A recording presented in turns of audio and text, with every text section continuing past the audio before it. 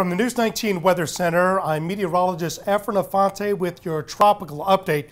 We continue to watch Tropical Storm Florence smack dab in the middle of the central mid-Atlantic.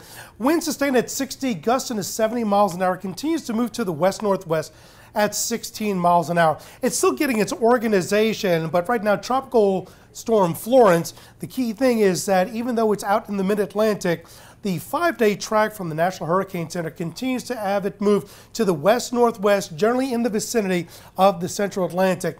Here's the Lesser Antilles Islands. It is far away from any landmass right now, and over the course of the next 5 days, it may weaken a little bit as we get to about Thursday morning. But by Thursday afternoon, going into Saturday morning, it'll start re-intensifying, still staying as a tropical storm and still staying out in the Atlantic. But as of 8:30 this morning, things change. This was potential tropical cyclone number 7. And the National Hurricane Center this morning now made it Tropical Storm Gordon. Now, it is still getting its act together. The latest information from the National Hurricane Center from radars and buoys: wind sustained at 45 miles an hour, gusting to 60. Now, it is moving relatively quickly to the west-northwest at 17 miles an hour.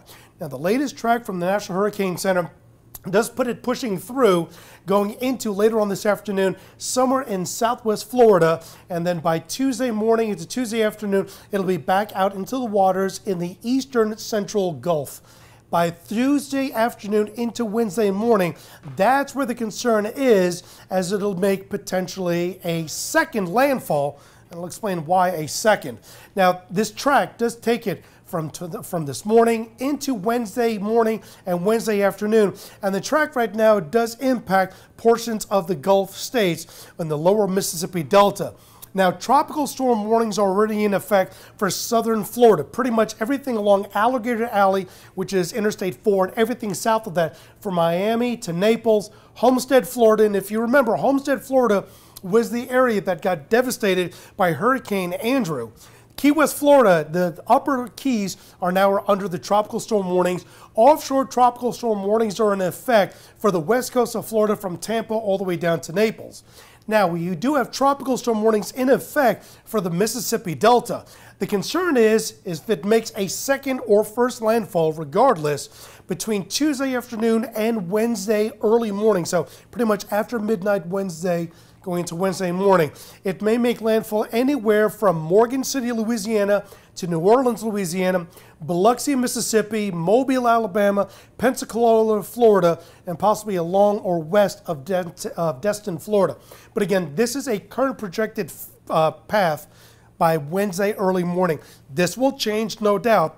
That's why they have tropical storm warnings in effect for not only coastal regions of the parishes of Louisiana, but as well as the counties coastal for both Mississippi as well as Alabama, right along the Florida-Alabama line. So that's the setup right now. Now, the latest information and the reason why that track takes it straight out, the latest setup right now, and there is Tropical Storm Gordon. Very broad area of high pressure over the mid-Atlantic. The steering currents in the upper levels of the atmosphere will take Gordon and continue moving west. All the features around the area of high pressure that circulate clockwise will continue to push Gordon and stay out in the Atlantic. Now, it has been raining steadily and very heavy rainfall in southern Florida for the last 12 hours. Over the last 3, you can see well-defined the eye starting to develop, at least as far as radar is concerned, where this puts the eye or the center of Tropical Storm Gordon roughly 40 to 45 miles south-southeast of Key Largo, Florida.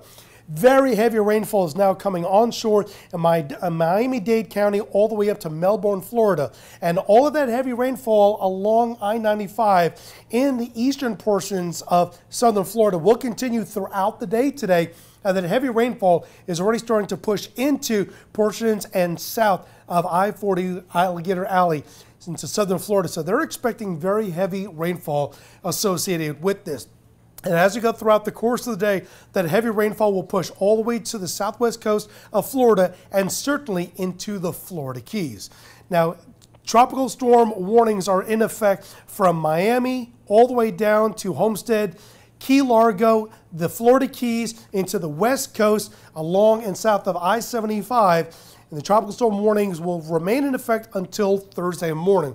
But along with the tropical storm warnings, in which winds could be excess of 50 to 60 miles an hour sustained, they also have a flood watch in effect for southern Florida, because the amount of heavy rainfall they're expecting, even though it's a flood watch, they're expecting by the time it gets done anywhere from 10 to 12 inches of rainfall. That's a conservative amount. That will change, but that's why a flood watch is in effect for the southern tip of Florida. So as we continue to watch Tropical Storm Gordon, it will not be impacting South Carolina, but no doubt with this track, it'll be affecting not only Florida, but it'll be affecting areas of Alabama, Mississippi, and Louisiana over the course of the next 72 to 96 hours. We'll continue to update this. We'll have another update after 11 a.m. Monday morning when the National Hurricane Center comes out with their latest update. And of course, an update at News 19 at noon.